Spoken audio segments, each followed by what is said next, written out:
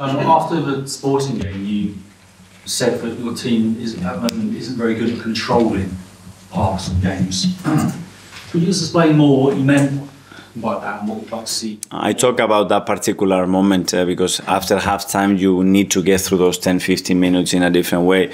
We gave so many balls away, you know, and that doesn't allow you restarts. We give the ball away, and that gives them some confidence. They score the goal, and then the game becomes a little bit more open. After that, we dealt with it much better. So it was just for a period of time. Ideally for coaches, 96 minutes, you dominate that. Very difficult to do, especially when you play the kind of opponent that Sporting are.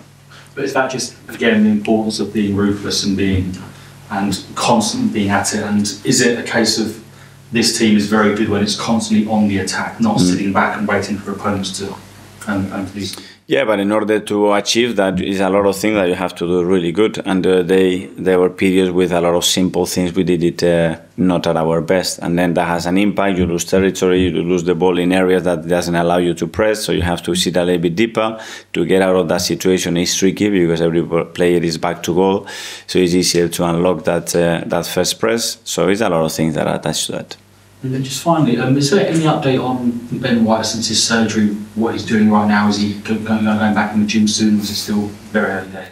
Well, it's still early days. The surgery went really well. There's no reaction after that. He's improving day by day, but it's a process. The first 4-6 weeks that we have to be really cautious. Don't put any stress on that knee, and then we'll see how quickly, how fast, and how the knee reacts after that. John? You touched on this earlier on, but with Jurgen Klopp resigning because he's just, had enough, and Pep looking like he's aged 20 years, it seems with this job that you're in, even if you're successful, it's bad for your health. How do you cope with that? I don't know. I love what I do.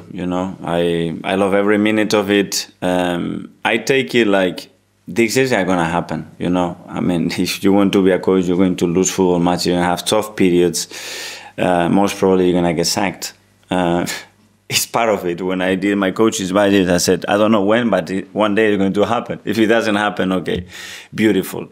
So you have to go through that journey. Is actually how you go through that journey, how you take it, how much perspective you have, what the people around you, how much they can help you through it. And you're going to suffer, but in life, whatever you do, I'm sure you have difficult moments in your profession. There is everything beautiful, but learn from it, take it on board and move forward. So you, from an early age, you told yourself that this was the way to cope with it? Well, that's what I tried, because if not, I'm not going to enjoy it. I really want to, I mean, with the opportunity and the position that I'm in, if I don't enjoy it, I think that would be crazy. That would be very selfish. There's something that I don't want to promote to my kids or my family. I've been choosing to do this job, so I need to enjoy it. Losing a match, I hate it. Absolutely hate it. It drives me mad. I really suffer from it. But it's a way to improve and do things differently. And okay, move on. Mike. Mikel, after Liverpool's win at Southampton last weekend, Arne Slot said we're not getting carried away. The lead is 8 points and he referenced Arsenal about 18-20 months ago when you were 8 points clear in sort of March, April and didn't win the title. So he said we're not getting carried away. Now you are the sort of chasers, if you like, rather than at the top. Does that give you the belief that it can be done, that 8 points is not an insurmountable lead to overhaul, and you have the squad, possibly the best squad left, or the best squad at the top, to reel them in, haven't you? Well, yes, we've been there, and to sustain it for 10 months is extremely difficult. Everything has to go your way. And suddenly when you think that you have it, one day, plop, collapses. And it can be through a result, it can be through injuries, it can be from other kind of decisions. And it can happen in any moment. And we have to be ready for that. But again, it's something that we don't control. What we can control is what we can do and do that our very best. If anyone's got the squad to reel in an 8 point deficit, it's Arsenal, isn't it? Well, I really believe in my team, yes. Ed? Mikel, just on Pep and Man City, obviously you've had a few injuries this season and now they've got quite a few, and I think that's really affected their results. Do you have any doubts that they can come back from this position?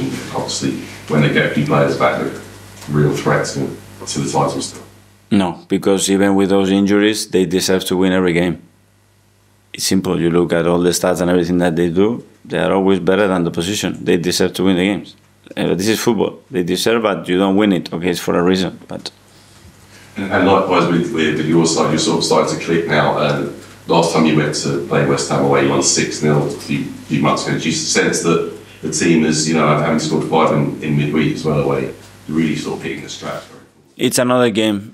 Don't take anything for granted. Just make the preparation the best that you possibly can. Focus, understand the difficulty, the importance of the game, and go with that mentality into the game to be at our best and go to win the game for sure. And finally to Gary. You said you sort of hate losing a game. What does it look like when you lose a game? What does it look like when you win a game then? What does hate mean to you? It's that pain. It's you suffer. You try to find the answers to a lot of things that are very difficult in the moment. Try to change decisions. It can come from other things, You can be upset with the performer. You can be upset for certain decisions. You can be upset for many ways, and especially because you put so many hours, effort, energy into something, and you don't get it. And especially when you feel I deserve to get it and I don't get it, and this game is so unpredictable, it is painful. So that's it. Okay, thanks Yeah, everyone. thank you. Thank